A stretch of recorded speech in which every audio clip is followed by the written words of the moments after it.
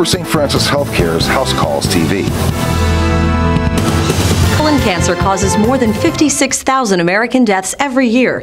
Fortunately, doctors now know what may put someone at higher risk for the cancer. Dr. George Giles Sr. explains. Certainly quite important as a risk factor is first-degree relatives with colon cancer, especially parents, brothers or sisters, even children.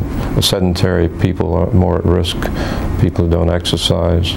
Smokers are at higher risk. African Americans are also at higher risk, as is everyone over age 50. But by using colonoscopies, doctors at Roper St. Francis are able to stop colon cancer before it starts. Well, colon cancer is entirely preventable, first of all.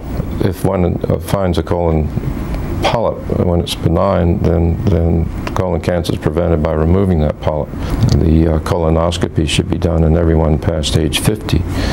And if one's risk factors are considerably higher for the reasons we just discussed, then colonoscopy and screening with that tool should occur before age 50. For more information, call 402-CARE. For House Calls TV, I'm Beverly Herbert. Roper St. Francis Healthcare's House Calls TV.